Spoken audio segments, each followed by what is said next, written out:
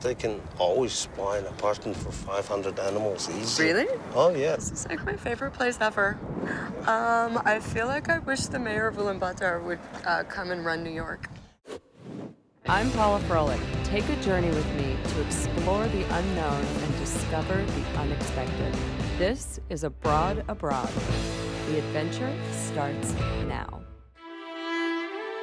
Mongolia is just a country of contrasts. It's really interesting, and it's going through a major shift right now. So it used to be pretty much all nomadic.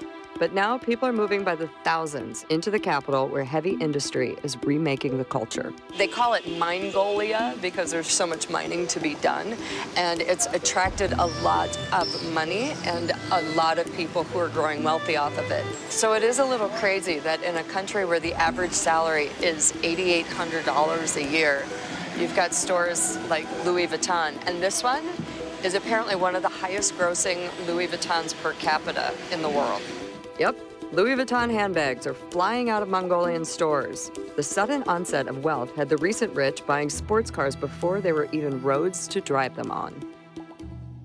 But in the shadows of the new high-rises and opulence, 60% of Ulaanbaatar lives in a tent city known as the Gur district, where annual salaries aren't even enough to buy a Louis Vuitton wallet. It's so funny because in the countryside, it seems natural and it seems clean and it seems lovely. Yes. And here, this is just poverty-struck and so not natural. In a city where a chosen few are choosing between Burberry and Chanel, it's crazy to think that most people live without running water, sewage, or central heating. The city literally chokes on its extreme pollution. Everybody would happily move into such apartment blocks because they don't have to make fire anymore. They don't have to carry water anymore. But what's truly amazing is even as Mongolia tries to modernize, the old traditions are still alive and well in Ulaanbaatar.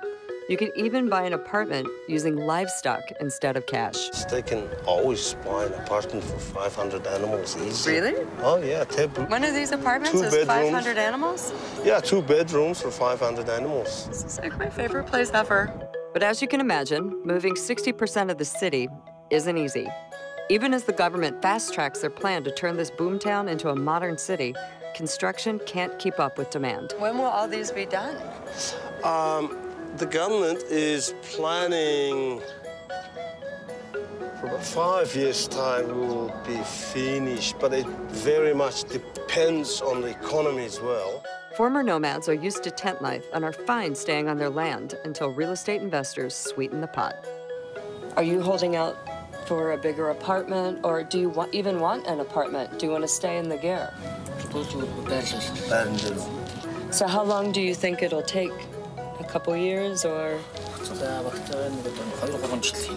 Ulaanbaatar is changing so fast, it'll be unrecognizable in 5 or 10 years. But hopefully, the changes will benefit the whole city, and some of Mongolia's traditional culture will survive as well. On the next Abroad, in the Gobi Desert, it all looks the same, but is it stone or bone? You gotta lick it to find out.